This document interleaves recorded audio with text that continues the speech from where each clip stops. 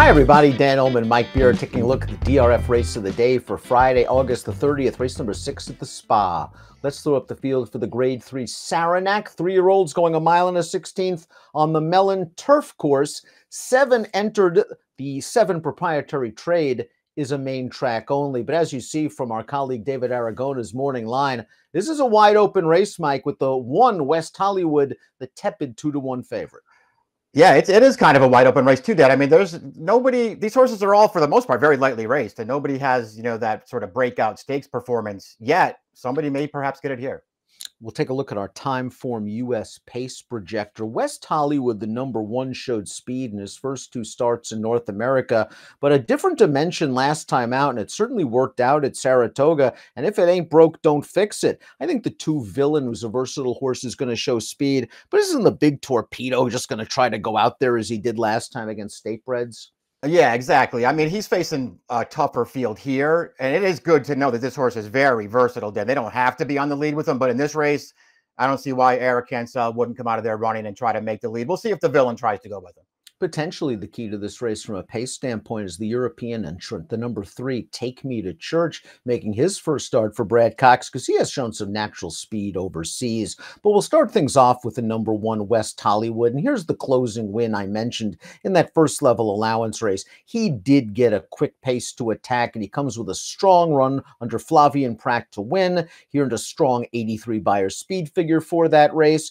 And he runs back to that race. He's going to be tough in here. Yeah, I like this performance from him. He traveled strongly throughout this race, Dan, moved up into some traffic on the final turn, got clear in the stretch, and he's basically, sort of under strong handling there at the end of that race to close it down. I thought he ran really well in there. I can't say that I loved his loss 2 starts back at Churchill Downs, but listen, I don't really see any reason to be too hard on him for that. He's very lightly raced. He clearly has some talent. It's your call if you want to take him as the favorite in here, but this horse has a chance to be all right. Villain is the number 2. He's won 2 of his last 3 starts. The only loss was when they tried to really stretch him out in distance in the Kent, going 1 mile and 3/8 at Delaware. He rebounded from that race with this victory against Allowance Company at Monmouth, and he got away with a very easy lead on the backstretch. He drifts out significantly in upper stretch, but at a big price, he always has enough to hold the runner-up at bay. Yeah, I like this performance from him. He did, for the most part, he got control, but it's at least worth noting that early in the race, a big long shot did come running at him, Dan. It looked like he wanted the lead, and Juarez just wouldn't let him have it. He made that horse sort of back off, so it's not like this horse just walked around the track. He had to run a little bit early, and he stayed on late. It was a real step in the right direction for Villain. Take Me to Church, the number 3, was purchased at public auction by Fleury Racing Stables and Brad Cox for $380,000 back in June, and he was in good form over there. He wasn't facing the top competition until most recently when they tried him in the Irish 2000 Guineas. He showed pace in that race, made the lead, and was just no match for those horses. The winner came back to win the St. James Palace. The runner-up won the Group 3 Jersey, so he fits better with these.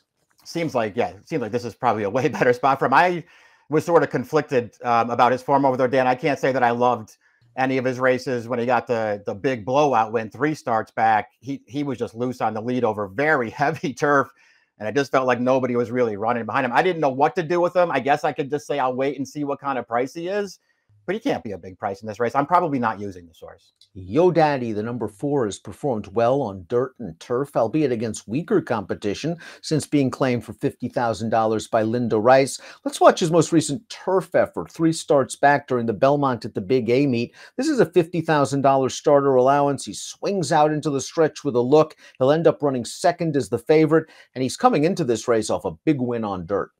Yeah, his last couple of turf races sort of look like this one, Dan, where he's running late. It looks like he's maybe going to get there, and he didn't get there either time. Kind of felt like he had a little bit of hang in him. Linda Rice added blinkers last time on dirt, and it feels like it made a pretty big difference. I realized that he ran a 90 2 starts back, and he only ran a 90 again last time. To me, he really improved with the blinkers last time. I wonder if he'll transfer that to turf now, because he seems like a horse who's adaptable as far as surface goes. Well, he seemed more focused out of the gate last time as well. Yeah. I think Yo Daddy had always been like a bad gate horse, but he figured it out with the blinkers, and he doesn't have to be the next coming of Hindu to win this one. The 5 is the Big Torpedo, one of the better New York bred 3-year-old turfers around. Here's his most recent race, the New York Stallion Series, where he just went to the front. Now, he carved out some legitimate fractions, basically a 24-second opening quarter, 22 and 4 second quarter, and that's just too much for these overmatched foes. Yeah, just dominated these horses on the lead. He faced a very similar group of horses 2 starts back when they returned him to sprinting. He got a great trip that day. He's just bossing those horses around, Dan. He's too good for the 3-year-old New York bred turf horses. But this is a horse who Tom Morley has run against open stakes horses on the grass as well. And he's acquitted himself well in those races. To me, he's just a good horse, and he's not overmatched by open stakes rivals. And in some ways, I feel like he's the horse to beat in here. The number 6 is The Process. Cherie DeVoe took a little bit of a step back with this horse and returned her off of a short layoff at Horseshoe, Indianapolis. A good performance 2 starts back. And last time out at Colonial, got a very nice trip when dominating that field at odds on. A confidence booster, perhaps, for a colt with upside. A beautiful pedigree is Damza After Zenyatta, I believe. And a horse that probably can show a little more here. Yeah, I'm not sure what has made the difference with this horse, Dan, but whatever it was, that little layoff before he came back 2 starts ago, this horse has really turned the corner, it looks like. I thought he ran really well, too, because that was a fast-paced race around 2 turns. He was involved, and he just got run down at the end by a closer in there. I thought he ran really well that day. That was another pretty fast-paced race at Colonial last time, though, Dan. He kept up close to it.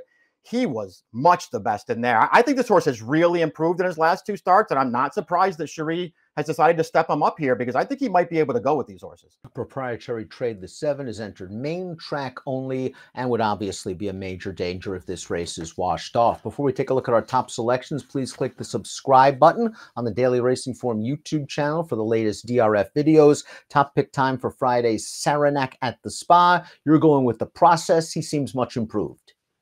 Yeah, I just like the way that he's coming into this race, and I know that he's going to be a fair price in here, so I'm going to take him on top. I thought that the Big Torpedo was the horse to beat in here. I'm going to sort of try to fade the 2 Cox horses in here. I think could both take money. Maybe one of them will win, Dan, but I didn't love them. I prefer the 3 at the price, probably a better price than the 1 West Hollywood, but we'll see what we get from a price standpoint coming from Europe with him. A little concerned about the extra distance for the European runner as well. The Big Torpedo has just been speedy and solid, and he might end up the favorite in this race, and I won't want him as the favorite, but if he stays at 5-2, that's more than fair for me. 5-3-2-6 for me, 6-5-1-3 for Mike. It's Friday's race of the day, the Saranac at the Spa. Best of luck.